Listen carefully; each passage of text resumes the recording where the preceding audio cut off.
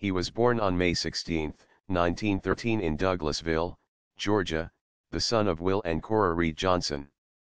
His mother died when he was young, and he with his elder and younger sister were raised by his paternal grandmother, Sarah Farley Johnson. His father, Will, was a shape note teacher in Georgia in the 1920s and 1930s. He first acted as pastor at the age of 12 at the Antioch Baptist Church in Barnesville, Georgia. He was pastor in 14 churches, including his own foundation of the St. Joseph S. Missionary Baptist Church.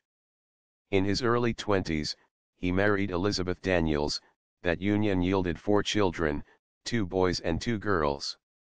Although he had been active in Georgia since his early years, he only gained wider prominence from 1964, when he came to the attention of Fred Mendelssohn, then executive producer at Savoy Records.